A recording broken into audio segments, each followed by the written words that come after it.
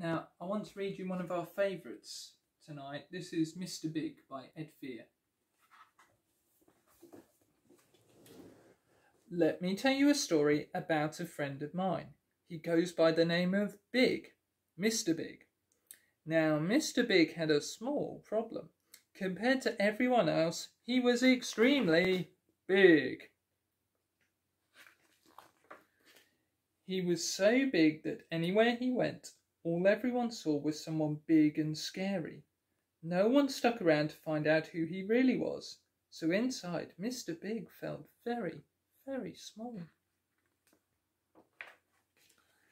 And that's how it always was.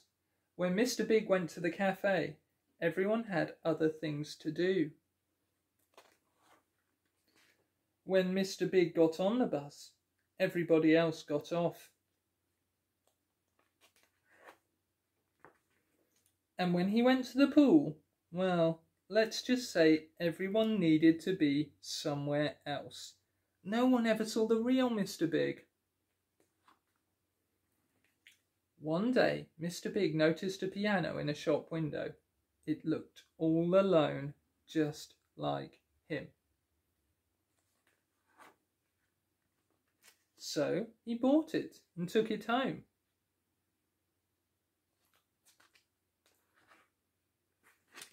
As Mr. Big sat alone at the piano, he thought of all the things that made him sad, and then he played.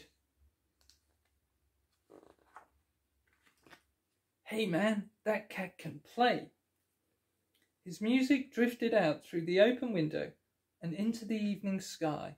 It drifted across the rooftops, over to his neighbours, and they wondered who was playing such beautiful music. The word spread, and night after night everyone came from all over town, and still no one knew who was playing. It was a big mystery. But inside, Mr. Big was still alone.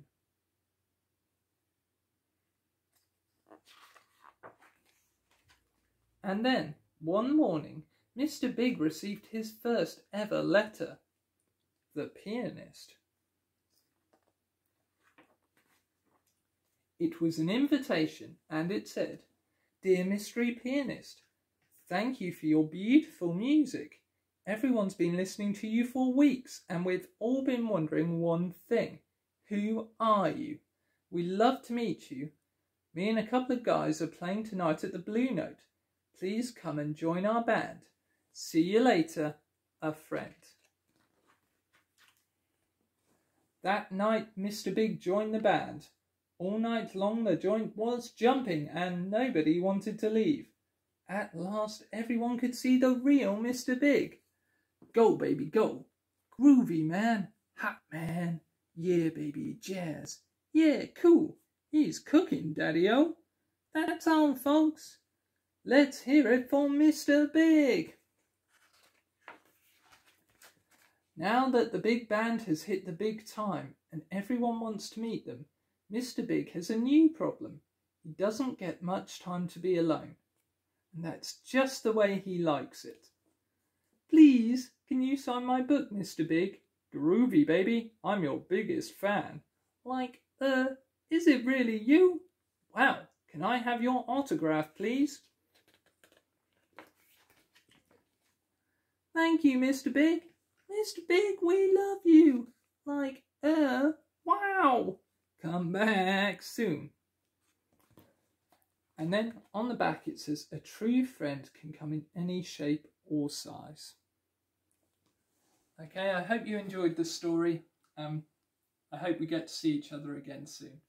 Goodbye.